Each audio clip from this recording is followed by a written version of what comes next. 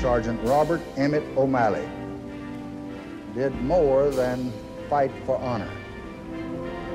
In a place of great danger, he ignored danger. Wounded, he refused to consider his own safety. At the risk of his own life, he shielded other men's lives. Today, I will give him the highest medal his nation can offer. I can think of only one gift sufficient to honor men like this. We can assure this man, and we can assure every man who wears our uniform, that their cause is a good cause,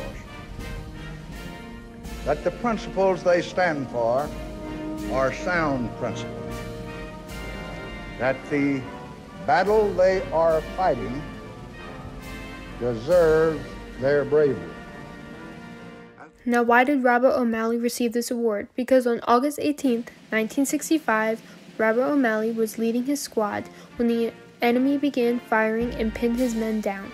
O'Malley ran across the open field to the enemy and attacked the Vietnams with his rifle and grenades, killing 8 men on the enemy side. He then led his squad to another unit where he assisted several wounded Marines. He then led his squad under fire to a helicopter. O'Malley was wounded 3 times but continued to cover his squad in open field. Once all men were safely on the helicopter, he then joined them. He is the first living Marine to receive Medal of Honor for service in the Vietnam War. His childhood friend, Thomas Newman, also received this award for putting others before himself.